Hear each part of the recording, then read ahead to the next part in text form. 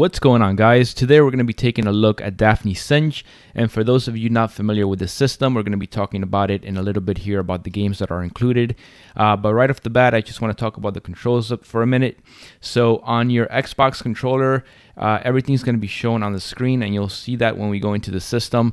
The only thing that's not shown is the big X, the big home button in the middle of the controller. That is going to bring up your menu if you want to tweak like the difficulty or anything like that. Now, if you have an arcade control panel, looking here at this screen, this is going to be the equivalent of button 1, the A button. This B button is going to be the equivalent of button 2. Your C button is going to be to save states and load states if the game supports it. And obviously, this will be your player 1 start. And this button over here, if you have an X arcade joystick, is going to be the same as that big X button on the Xbox controller. So that's going to bring up the menu, the settings if you want to change the difficulty or anything else that is in there. If you have something like the extension or any other sort of arcade control panel, that is usually going to be labeled menu, search, special search, or something similar to that. All right, so let's go ahead and do some gameplay here. Let's go down to Singe. And as you can see here, it's basically fan-made games. So these are Laserdisc style games, just like Dragon's Lair, but a lot of them are newer games that are fan-made. So for example, you have Altered Carbon here. You have Dragon Trainer, and these are all based on movie scenes. And then you also have some classics like Time Traveler.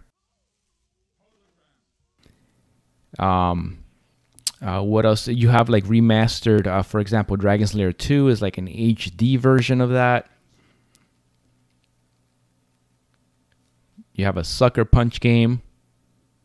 So yeah, it's pretty cool stuff. All right, let's actually get into a game here, and I'll show you kind of how it works. Let's try Altered Carbon.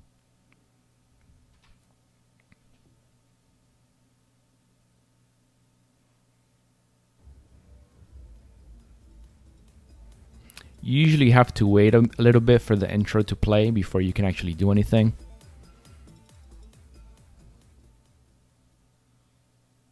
There we go. When you see that, you know you can start playing. Everything's set for free play. So basically, if you press that A button, so your number 1 button, it kind of takes you through all these screens that give you some, it shows you the controls and it gives you tips and stuff like that. So this shows you what all the controls are on an Xbox controller. Like I said, the only thing not shown there is that big X button in the center. And I'm just pressing that button over and over again, and it just cycles through all these screens.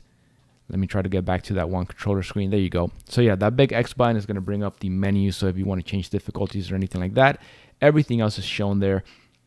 Now, if you notice, everything's based on keyboard keys as well. And on the screen there, it was telling you that control key is basically your action button. That is the equivalent of the A button on your control panel. Now, if you were using a keyboard, for example, and you press control, it would work as well, but you don't have to worry about that.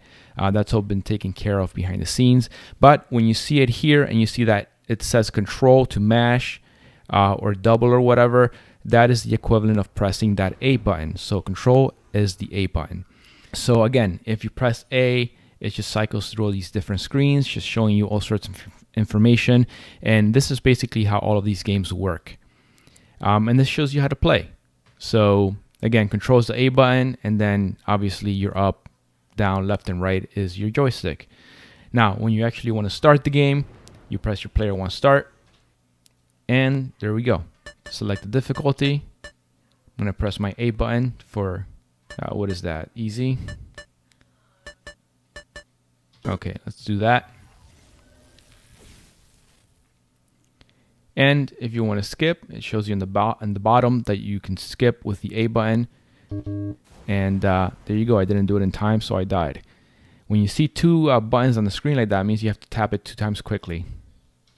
There you go. So I got it this time. Pressing left, right. And these games are fun. They're very challenging, though. You have to have really quick reaction times. Oh, I screwed up. try it one more time here.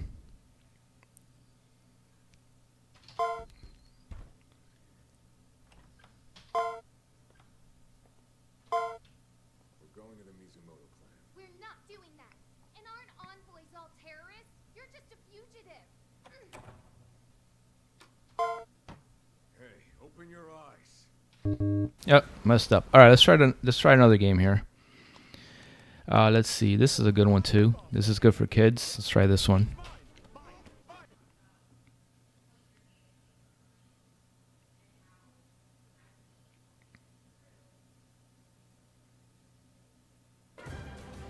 So again, if you press the A button, it just cycles you through all these screens that show you like what to do in the games and what the controls are, and some high scores and stuff like that.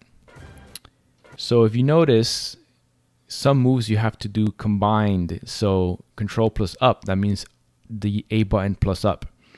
Obviously on the controller, if you're using an Xbox controller, you already know the controls from this first screen here. So you have your action button, which is the A button, and then everything else is to save and load and stuff like that. So we're gonna press player one start. I'm just gonna skip this scene, and we're gonna get right into the action here. Press left.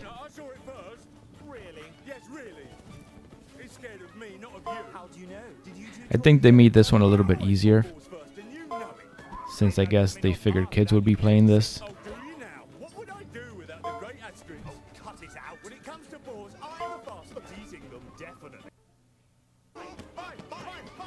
Smash that button, and I didn't do it quick enough. Oh. Am I not doing it quick enough, or am I doing it too quick? Oh, there you go. Oh, guess not.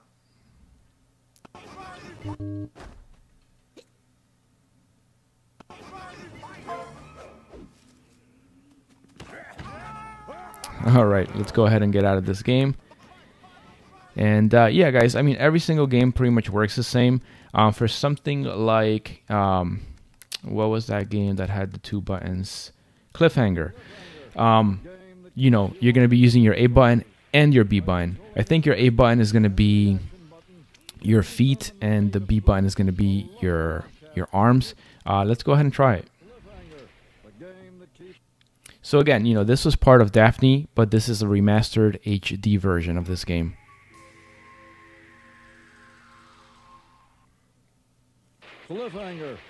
Once again, you can go through the menus and it shows you what everything is. So you can see over here you have your A and B buttons for hand and feet.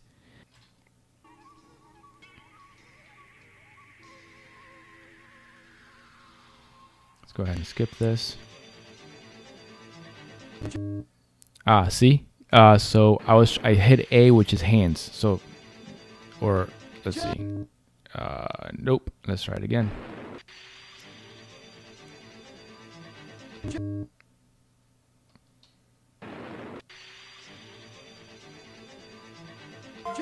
There you go. Yeah, B is feet.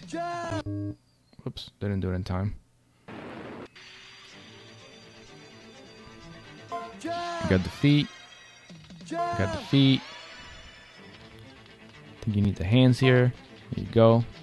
Then you need to press up. Tells you stick.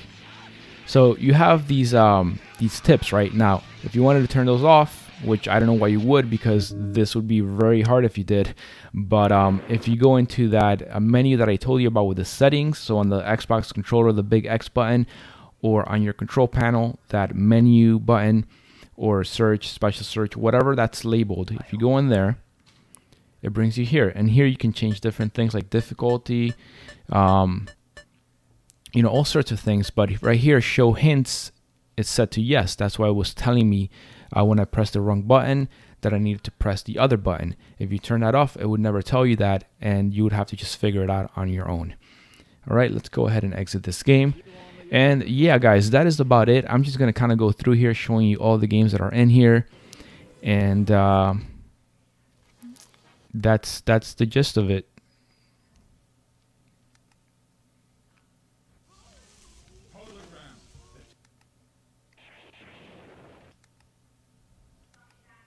Just gonna go quickly here.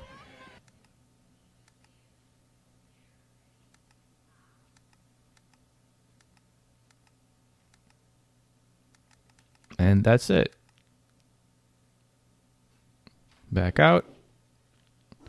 Alright guys, that is going to be it for this one. I'll see you guys on the next one.